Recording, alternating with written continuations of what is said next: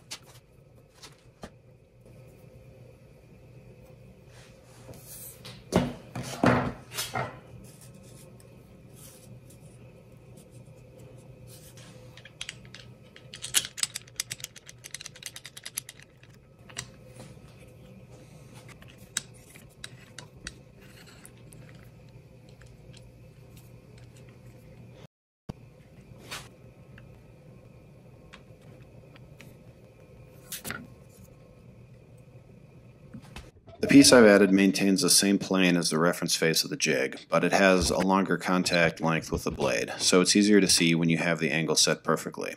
And it folds down so that when you're setting the angle of the miter gauge, the functionality is unaffected by the add-on.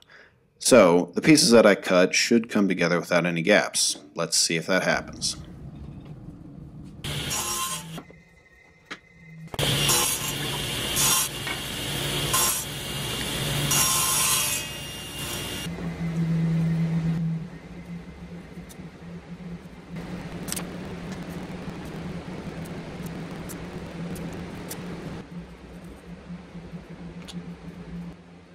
Nope, failed. Okay, so why didn't this work? Well, let's take another look at the angle setting with the unmodified tool.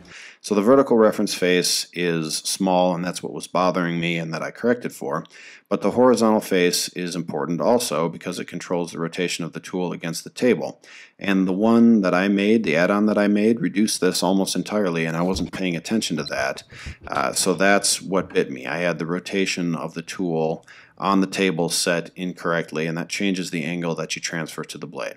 Okay, so what could I have done differently? This is a better concept for an add-on piece. Initially the form is identical to what I built, but when you're ready to set the blade angle, it expands into a cross, and that gives you a long reference surface both horizontally and vertically. Now I wanted to get this video out before the campaign ends, so I didn't have time to build something as intricate as this. And Matt Einachi, the inventor, has some other ideas for how to improve the functionality anyway.